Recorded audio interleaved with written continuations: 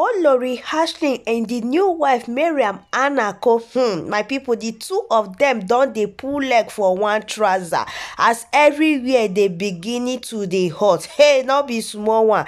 Yeah, Oluwa position. Oh my God of mercy. Make una come hear another one when e dey happen for inside the Ooni of Ife Palace. Before we go continue this gist, una welcome back. Thank you all for joining. Thank you all for always tuning in and sharing our videos. May God always bless each and every one of you. If you have not subscribed, please do us a favor, hit on the red subscribe button, turn on the bell for more gist. And if you don't subscribe, God bless each and every one of you. To those of now when we say now they watch us and never subscribe, make una subscribe so that now they get our gist. So my people, we still there on the matter of our Ooni of Ife. Yes, so the wives wahala. They say Sholokoto don dey drop for inside Agbada as Olori Ashley, yes, one of the wives of the Ooni of Ife. She and the new wife wey be Mariam Anako don dey pull leg for inside one trouser.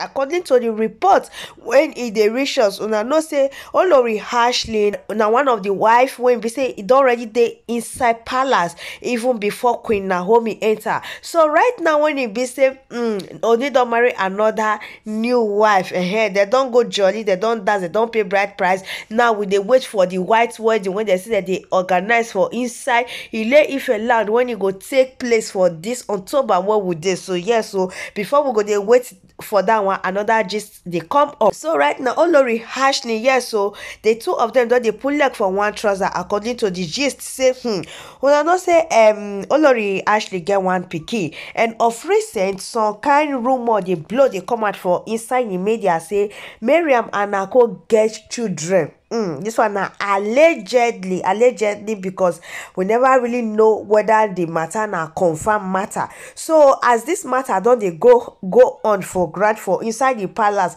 and according to the matter again allegedly say the Ooni no know before he marry the new queen when he did. So now then everybody for pinch me say this matter I know they see I'm saying na truth at all, but anyway, make we dey look as the matter they go, and you go still bring the gist for now how the matter they be. But for now, as e be say Olori Ashley don dey blow hot on the new wife, the two of them don dey pull leg for inside one sholoko to say if you be the yeye Oluwa, waiting me I go be, because me when e be say na Olori Ashley I don already dey inside the palace before you. And right now one con dey drag position. No, it's not important according to her words. Say like she no go fit sit down make person come dey follow her and dey drag position. And una know say Olori Ashley na one of Ooni of Ife wives, and she is born in Ile-Ife. She is the daughter of the soil, so she know many tradition past every other queen wey be say that they enter inside the palace.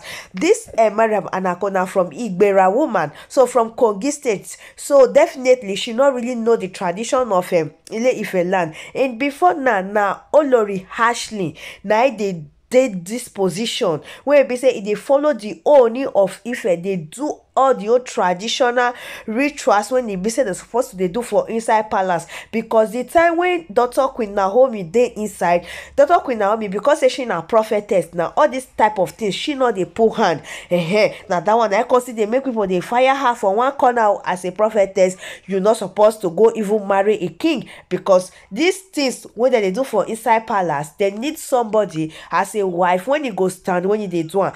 And now those things now Olori Ashley they do for inside that palace. Right now when it be say the Ooni of Ife don't marry another new wife, so it can't be like say the gbas can't they happen between the two of them, because some kind things when Olori Ashley go they do now, the new wife no want make Olori Ashley do and say since she don't marry to the Ooni of Ife, she is the queen of Ile-Ife land, because accordingly to the whole matter, to the whole story as we they see now, she be the number one queen when they dey inside the Ile-Ife land now, which is Mariam and Anako. So Olori Ashley, for me, I dey call am say she na second wife to the Ooni of Ife. If I can't talk am like that, na many people go say, hey, dem no dey see second wife, dem no dey see first wife. But Ooni of Ife never ever introduce her as a wife at all. Na me dey even dey see dey call am say na second wife, since she dey always dey present for everything when e be say the Ooni of Ife dey do inside this Olojo festival. Una see how she take display, as everything take happen for inside the festival. Mariam and Anako dey inside the festival, na so Olori Ashley still dey inside the festival, showcase herself well well, so every one of us see am. So to me, she is the second wife of the Ooni of Ife, even though other wives them full inside the palace. Now the one we will see, now we know about the one we will not see, we not know about those one.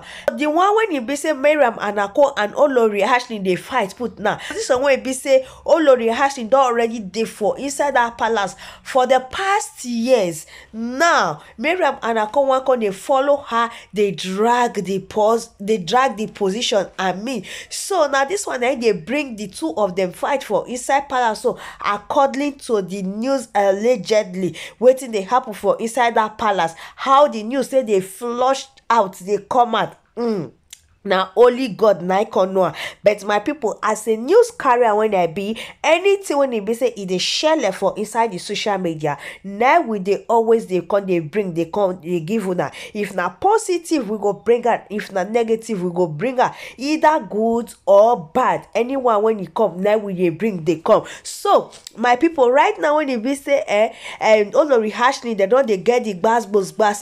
Tell una say Olori Ashley come with full force this time around. I know say she be not the base for Nigeria, but because of this her position, so because of the new wife when be said the Ooni of Ife they marry, so yes, so now make can just come back. Now she say she want to sit down for inside palace. She when I first tell una say Olori Ashley is around, many of una still come here come tell me say no, she is not living Nigeria, she not there around. But when they do Olojo festival, she una see her, she show. I still bring her come this my platform. Una see the video of Olori Ashley. So Olori Ashley herself talk and say she have come to stay because her position belongs to her. No woman that will come to the palace that will take that position from her. Now the fight when she and the new wife Mariam Anako they get be this one. So how this all matter go take settle now? Only the Ooni of Ife they go fit settle this matter, because any man when he marry plenty wives, if you not fit settle in home, now so gbas go they come out. Now what's it cause when you be say Queen Naomi not fit still sit down for inside the palace, because the way the other wives say they oppress Queen Naomi as a young lady, when you be say she no fit accept those things again, she no fit again. Even though her mother tried to advise her, my daughter, stay in the marriage, no need to marry today, the next day you go comot. But Queen Naomi no fit take these old things when they happen for inside the palace because of the whole oppression of the other wives. So right now no say this our Olori Ashley, she no dey take easy with anybody at all. E dey her body. She na just gbagbati. Like when you talk about gbagbati, she's just that cool type. But when you talk about gbagbati, it's still dey her body. So right now she don't want just take anything like that from inside this new wife. Though say na she be the queen, she just wants to make everybody remain on your position. Don't come to me, I will not come to you. If there is anything to do in the palace, yes, if the king is dead, they all can easily sit down and do it. But apart from that, Madam Mariam Anako, she said, may you stay your position. Say she nothing enter inside that palace before you. Even Mariam Anako self, it don't sit when she used title dey inside the palace. As a business partner now, she dey run show with the Ooni of Ife. So right now, she don't finally become the queen of Ile-Ife land.